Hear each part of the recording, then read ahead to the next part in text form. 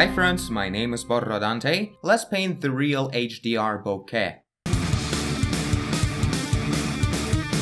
So this is going to be the first episode of many about 32-bit mode in Photoshop. Maybe not many, maybe a couple, but I really wanted to uncover this thing.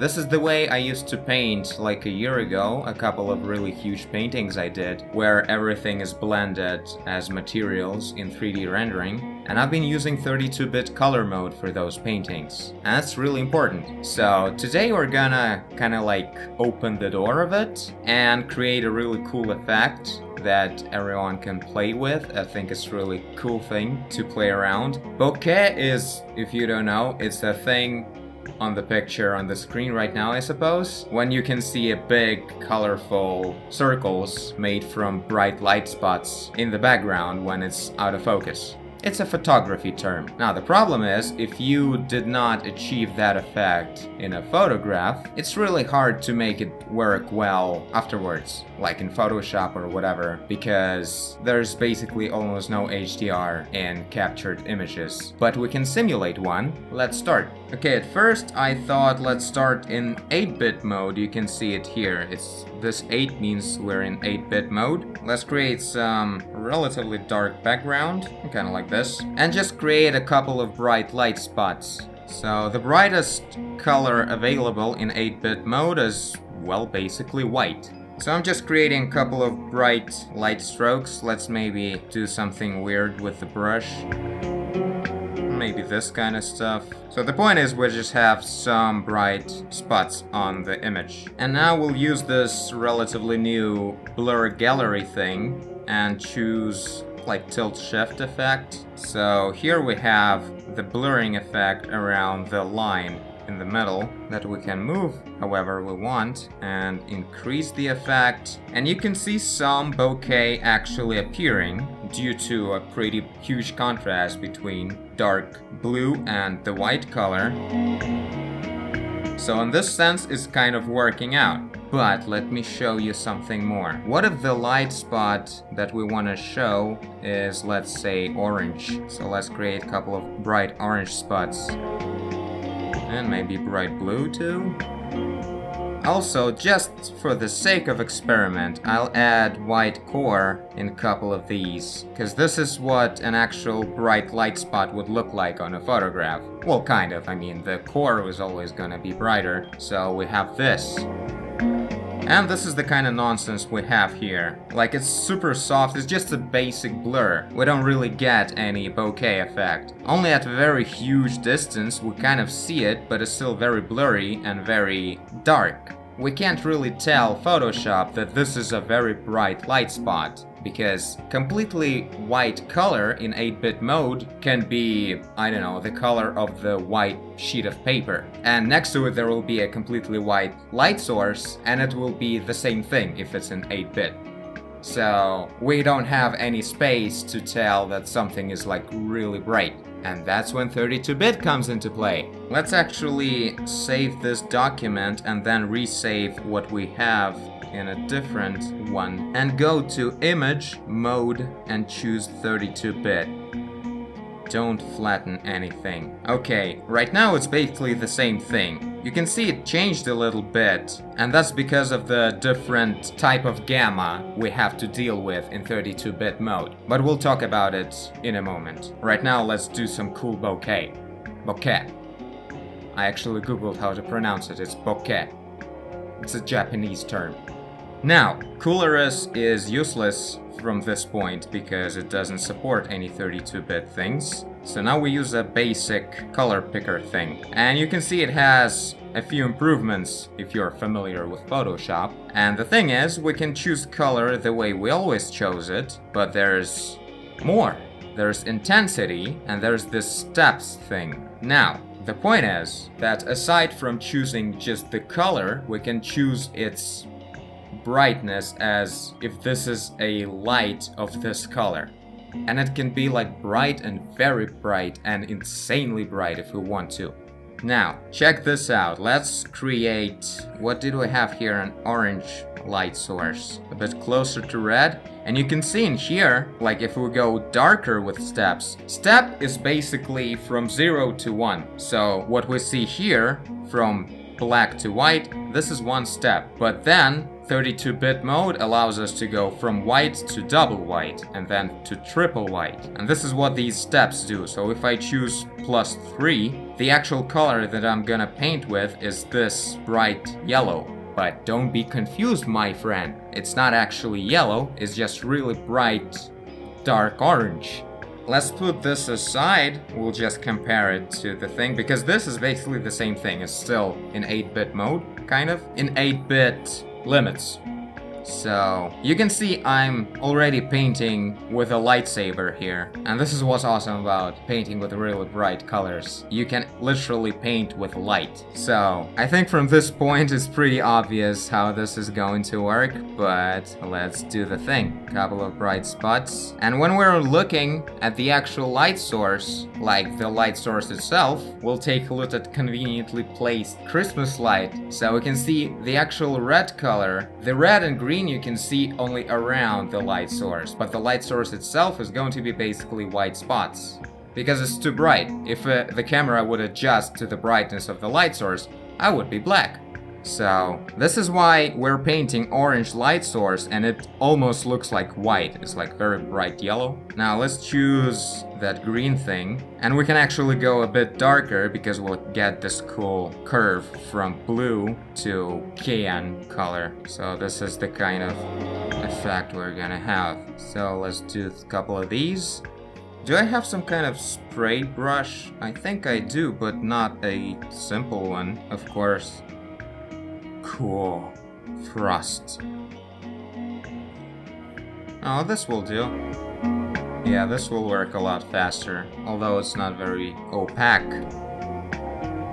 So you can see there are certain laws. If we're getting, like on the upper side of this perfect blue color, the very bright color will get closer to purple or pink. And if we'll get to this side, it will try to reach the cyan color on the other side. And same thing goes everywhere. So basically RG and B are the base colors, the dark ones. And the cyan, magenta and yellow are the ones that are trying to reach when they're getting super bright. I'm not sure how they call this law of how colors distort with brightness and darkness, but I'm pretty sure there is a name for it. Who gives a fuck? Now let's do a couple of more, maybe mix them together. We actually can use the color picker and just copy the color, it works well. It's just an actual color, it's still that info in there that is like super bright. So we have this. Now let's create some bouquet. And we can already see how it works in a very different color space. And this looks really close to a photo. If here we have super pale, boring colors, then here we actually see the very cool distortion. Especially if we'll move the center of the focus closer, we'll see this awesome change in brightness and the darker colors will appear more. In here, the brightness of the colors are basically within the first step, within the limits of 8-bit mode. So this is just basic color. God, I love to play with this thing. So this is the result, and guess what? This thing, the whole HDR effect, works with any kind of distortion effect in Photoshop. Meaning if we choose a simple finger tool, and I don't know, what kind of brush do we choose? Snowy Flare? Well, it works very weird. But the thing is, you can see how it's not exactly a simple way, it's distorting it. Because this bright blue is dominating, it's increasing its space without visually getting actually transparent. Because there's so much color in one pixel that when it's spreading, it's still that color. So this is basically the main thing of 32-bit mode. We can paint with bright light, and it's actually going to be in the pixels. And there's a lot of cool stuff we can do with it, but we'll talk about it later. Now let's do another composition with bright lights. So I'm trying to set it up to be as bright as possible, as opaque as possible. And we can actually make the color insanely bright, so we're plus 2 more steps, so it's 5.3 steps. This is gonna be insane. So we can really see just almost completely white spots. So there. And let's make the background a bit darker even. Here we go. This is an awesome contrast. I think this illustrates the idea a lot better.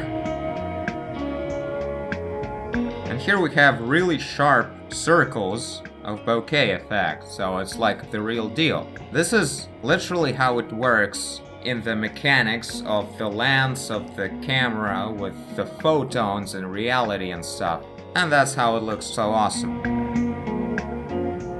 And if we put this top layer in ebb mode, nothing's going to actually change. Actually, the whole system of blending modes of layers works quite differently in 32-bit. Now, let's go through some theory for those who's interested. I'm gonna use my lightsaber for this. First thing first, let's go through the 3 modes in here. What's the difference between them? And why we're choosing 32 bits instead of 16? That's why. To illustrate, let's just create just a thingy. This is 1 step. This is from 0 to 1. 1 is white, 0 is black. And we have 255 divisions in here. That's how basic 8-bit mode works. That's how all of your monitors work.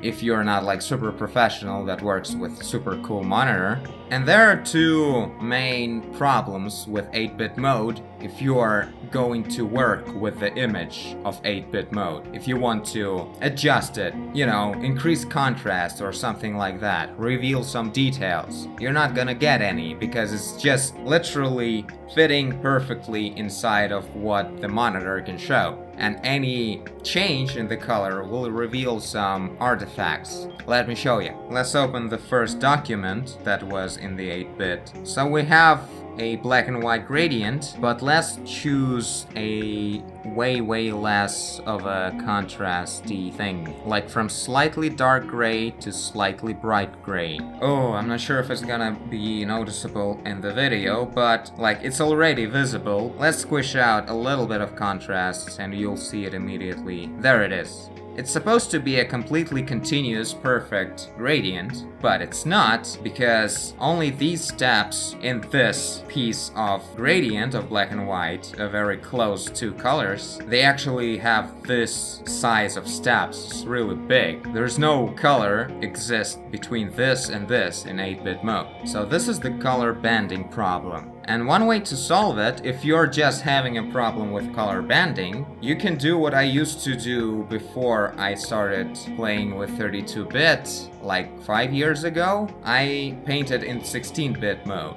And this thing will allow you to avoid any banding. Because if this thing right here is an 8-bit mode, then 16-bit, what means 16-bit instead of 8-bit? It doesn't mean that there's going to be double amount of colors. It means it's going to have double amount of digits for the colors. In binary system, but still, that's a lot more numbers than just double amount. So, in 16-bit, this division is gonna have so many points that is basically just going to be a continuous line here. But the limits are gonna stay between 0 and 1. It's not necessary for 16-bit to do this, but this is how it works in Photoshop. I remember, maybe in Krita, there was 2 choices between 16-bit integer and 16-bit floating point. It means it's gonna have a lot wider range of brightness, so basically we're gonna have the super bright colors. Although I'm not sure how it works in Krita in general, like how good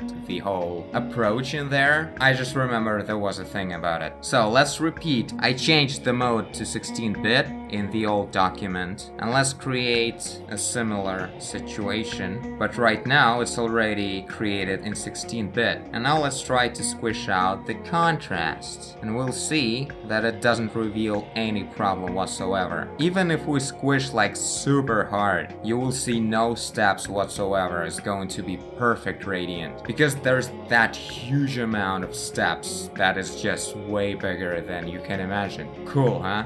And well, if we go to 32-bit, it actually have, let's make it a lot smaller, 20 steps. Like if we go darker, -20 to +20. So there's 41 step, including the first one, right? Let's just imagine 41 thing fits in here. And yes, no color banding is going to take place as well at all, because this is just an astronomical amount of bits in there.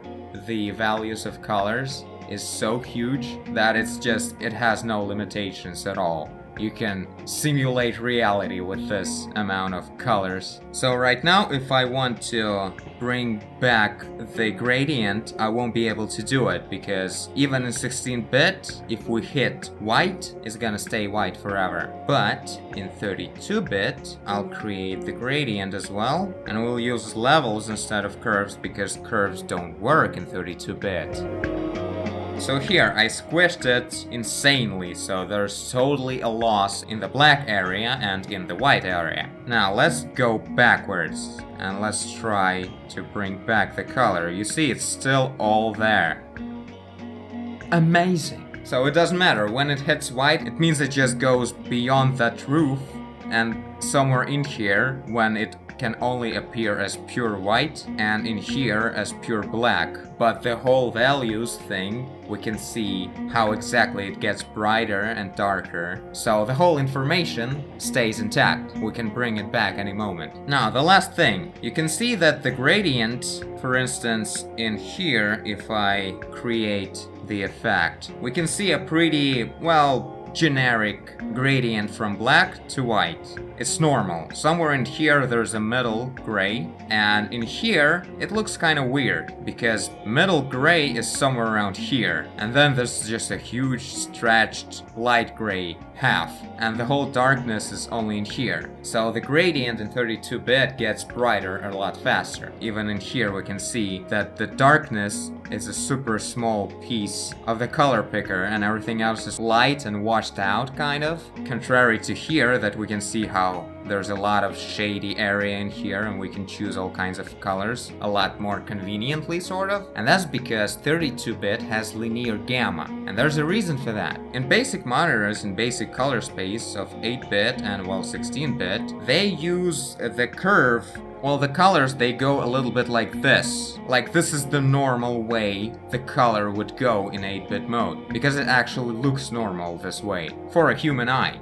Meaning, in actual values, this is an actual middle gray, but it looks too bright for our eyes. It's just the way it is, deal with it. So that's why there's this correction of so-called 2.2 gamma curve, which means that this gamma value is stretched down. Like, this is the same way linear mode works. This is the exact same gradient right now that we saw in 32-bit document. To achieve this gamma in here, we're gonna have to stretch it to 0.45. See, this gradient becomes the same. Everything else goes to shit, but this is the same, because that's how gamma works. This is like the nerdiest episode of all nerdiest episodes ever I have ever created, ever witnessed, forever. Well, I guess this is it for now. I hope I'll edit this out into something viewable, because I nerded out for over an hour non-stop. So yeah, I hope it was helpful or interesting for someone out there, because this is like a huge thing about 32-bit painting that I've never seen anyone actually use, and I don't use it myself right now, but I think it's like super cool to know this stuff, how it works,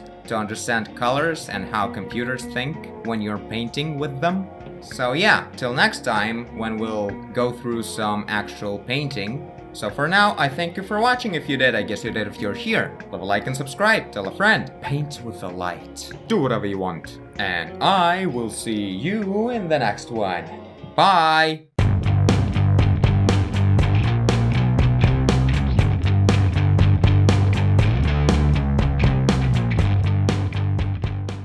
I am the Lord of Light.